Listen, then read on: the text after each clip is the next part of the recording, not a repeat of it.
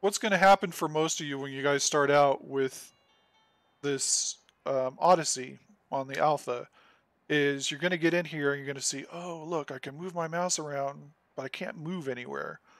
And what happens is the your controls are not set up yet with Odyssey. So if you have the issue of you're not able to move using the WASD keys, what you want to do is you want to come down to there is a new section here for on foot. And basically what I have set up here is, these are all blank for most of you that will start out. If you're just starting out, you want to do is set up your keys. Like I said, we got WSAD for move forward, backwards. It's similar to what the ship stuff is. These are the keys that I've set up just so I have quick access to everything on foot, like left shift key, that's your sprint, left control is crouch, jump is the space bar, interact is E, the second interact is F, item wheel, kind of a new user interface that's been introduced with Odyssey. It's actually quite intuitive and helps you do a lot of functions.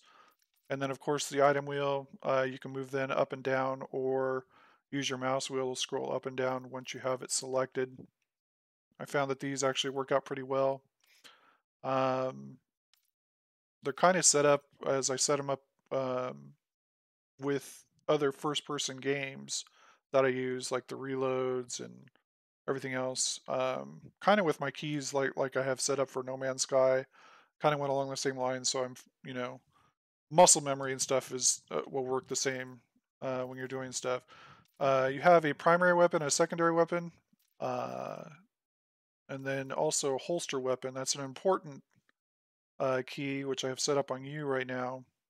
Basically, that way you don't show aggression to some of the NPCs around here, especially when you're in some of the areas. So I'm actually still trying to remember some of this stuff, but